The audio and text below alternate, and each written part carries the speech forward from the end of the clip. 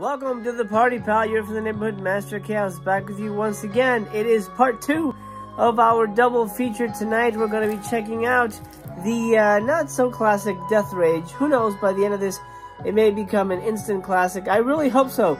I really hope so. And I really hope there's no underage nudity in this one.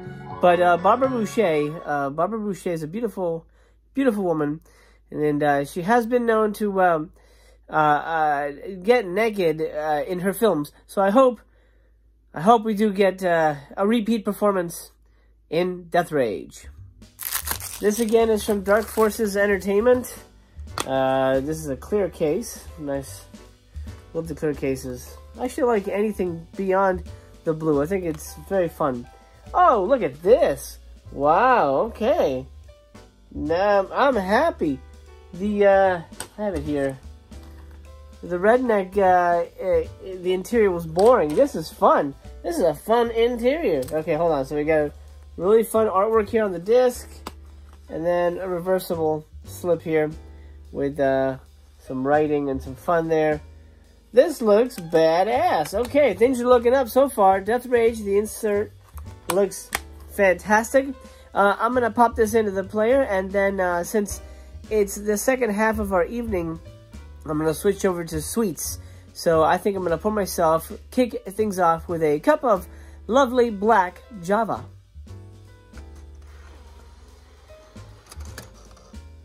Let's pick a mug here.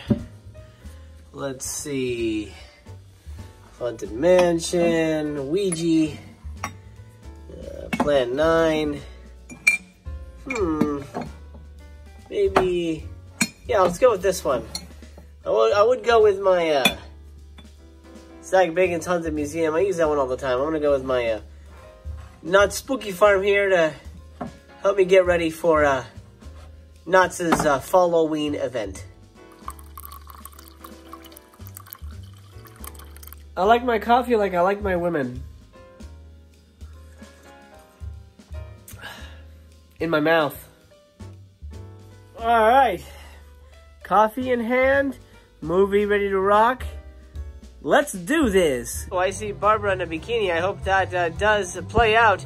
They also have the smoking commercial, which maybe we'll check out later. But for right now, it's movie time, baby. Here we go. So it starts out with a, looks like a horse race. One of those, you know, like gambling, horse gambling. What do you call that? Horse races? Yeah, the horse races. There she is, folks. Barbara Boucher. Shaking it on the stage there. That bald head belongs to Yul Brynner, of course. Oh, yeah. I don't think I can show you anymore. This might get a little racy. At least I hope it does. Whew. Well, Holmes, we are 35 minutes into the movie, and I have some good news to report. We do indeed see Barbara Boucher in the buff. She looks amazing. It's a wonderful scene. And also, good news, the movie so far is pretty badass. The basic plot is Yul Brynner is a hitman. He kind of works for the mafia, and he has been sent to Italy to get revenge for a sort of a fellow mafia member who was assassinated. And it turns out he was assassinated by the same guys who killed Yul Brynner's brother. So it's a personal vendetta as well as a hit job. And he's hit the town. And he's also made the acquaintance of the lovely Barbara Boucher. So I'm guessing they're going to be knocking boots. We're not there yet, but I assume it's going to happen. Two quick things I noticed. Number one, this print looks way better than Redneck. It started off pretty scratchy, the print on the Blu-ray, but it cleared up pretty fast, and the movie looks immaculate. It looks beautiful.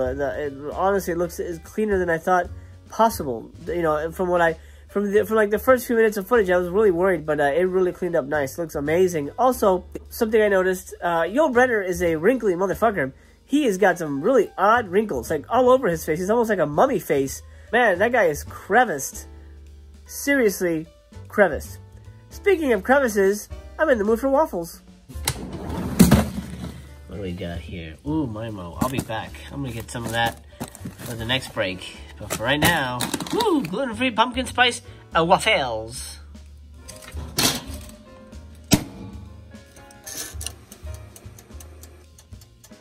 Cook, you bastard, cook. Oh, yeah. Oh, yeah. Get a refill here. Boy, it's dark out. Wow, I mean, it's the middle of the night. I always find my backyard creepy at night. I don't know why. It's enclosed. Nothing's gonna jump out at me. I mean, I assume nothing's gonna jump out at me.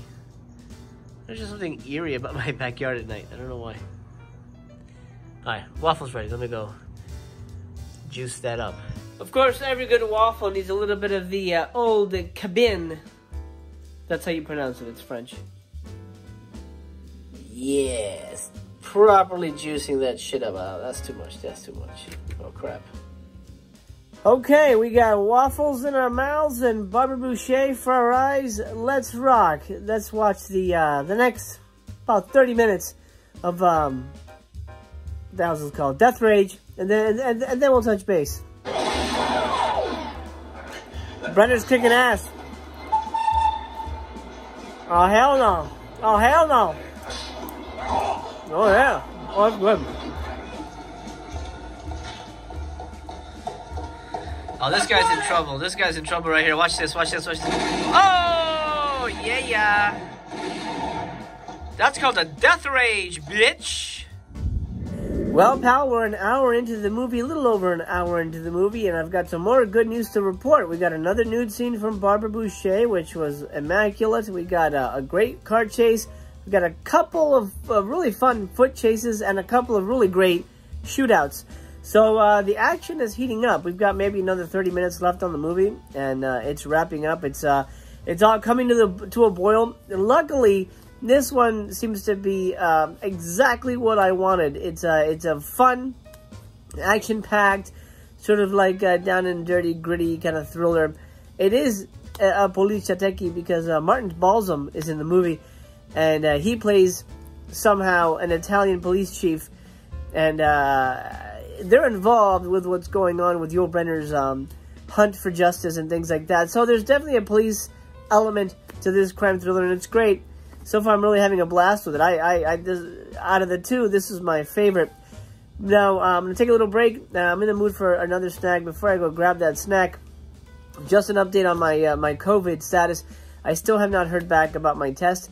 I don't know what the test results were for my coronavirus test, but hopefully tomorrow will be the day. They said 2 to 3 days, so hopefully, fingers crossed, tomorrow we'll find out where I stand. Am I infected with COVID-19 or am I not? Remains to be seen. Check in with me tomorrow. For now, let's go grab one more little snack, something fun, something different. You may not know what this is. It's a favorite of mine. Let me share it with you. This is called a mochi ice cream. Mimo puts these out. This is the pumpkin spice one that I picked up a long while back. I've got one left in here, so I'm gonna eat it tonight. And voila, there it is. This little looks like a little butthole. This little mochi covered pumpkin ice cream treat is wonderful. It really hits the spot. It's got this for those of you who don't know, mochi is like a little chewy kind of tapioca type of deal. It's very like, yeah, it's kind of like marshmallowy, like a marshmallowy dough. And the mochi ice cream is basically a ball of ice cream with a thin covering of this mochi textured kind of gooey stuff. Really great. Mmm. I don't know if you can see it. Mmm. It's cold, obviously. There's ice cream in it. Oh, it's so good. It's deceptively cold because the outside isn't cold, but the inside is freaking cold ice cream. Anyway, back to the movie. I want to see what happens with Yul Brynner. I want to make sure he gets his revenge. And I don't want to miss out on any other nude scenes. You know what I mean. Back to the movie. Well, they see him. Don't mess with Yul. So this guy's been following Yul. He wants to track him down. Oh, there he is. Oh, nice. Good shot. One shot kill, baby. One shot kill. Wait, he's gonna go over? Ah, yeah. Woo, that was awesome. Oh, there's Barbara. Lovely Barbara Boucher here again. She's got her clothes on this time. That's fine. Oh shit, she's in danger, man. She's in danger. I can sense it now. Oh, yep, they got her. The bad guys got her. Sorry about your oranges. Oh no. Where is he? Uh-oh. She'll never talk. Where is he? Damn. You want my friend to break your heart? Wow. What? Well, this is something to keep in mind when you get this disc. There's portions that are in Italian. And there's no subtitles for them.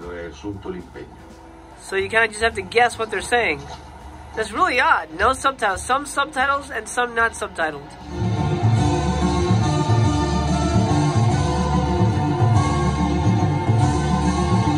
Woo! And that's the end. Wow, wow. I'm speechless. This was great. This was really great. Well, pal, that's a wrap on Death Rage. I loved it. I'm kind of stunned here. It was a really well done movie.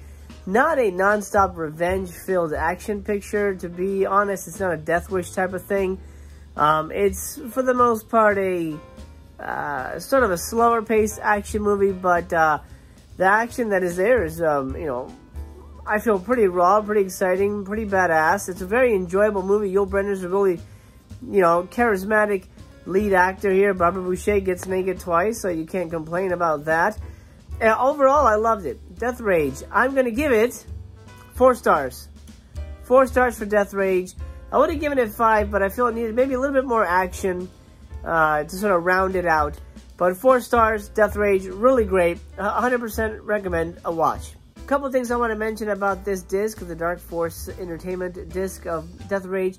Like I showed you in that clip, sometimes the language switches between English and Italian, and sometimes they forget to subtitle the Italian part. So that's a little dumb. I mean, I feel like they could have figured that out and subtitled the Italian part so that we're not sort of left in the dark figuring out, like, wait, what? I mean, I paid close to $30 for this thing. It should be perfect, in my estimation. Also, the print that they had was very scratchy. For the most part, I would say a good 70, maybe 80% of the print is fine and clear and crisp. But but the other 20% is scratchy and really like has vinegar syndrome on it and stuff like that. And I'm like, man, aren't you guys supposed to fix that? I don't understand. Isn't that the whole point, is to like, patch all that shit up? I don't know. It leaves me kind of not wanting to buy any more Dark Force Entertainment discs unless I really, really, really love the movie they're putting out, because I don't know. Doesn't feel like they put a lot of love into at least the restoration of these movies. They just kind of throw them onto Blu-ray. At least that's what it feels like to me right now. However, I love Death Rage, and I'm glad I own it. And I'm definitely going to be rewatching it, especially some scenes, if you know what I mean. But no, Death Rage, fantastic movie, really fun watch. There is it has no special features except for one weird thing called the Yul Brynner smoking commercial. Let's watch that now. Ladies and gentlemen, the late Yul Brynner. I really wanted to make a commercial when I discovered that I was that sick and my time was so limited. I wanted to make that commercial that says simply, now that I'm gone, I tell you, don't smoke. Whatever you do, just don't smoke. If I could take back that smoking, we wouldn't be talking about any cancer. I'm convinced of it. I have no idea why that's on the Death Rage Blu-ray. There's no context as to why it's included. I don't. It doesn't make any sense. I don't understand that. Did he? I mean, it's not even a commercial. It's just him saying, "Don't smoke." Seems more like an interview. I don't know. It's very strange. Anyway, rest in peace, Mr. Brynner. Well, pal, that'll do. I hope you enjoyed the second half of this double feature. Like I said, it ran long, so I had to split it up. If you haven't seen part one, you know, go back and see part one. I'll link it above for you so you can catch up on all the fun. We watched a film called Redneck, and boy, there's some interesting stuff in that movie. Death Rage is 100% better. 100% better than Redneck, to be honest. Anyway, pal, I appreciate your time. I appreciate you sharing that time with me. I hope this video has found you happy, healthy, and well. I am your friendly neighborhood Master Chaos, and I want you to remember that I remain to be continued.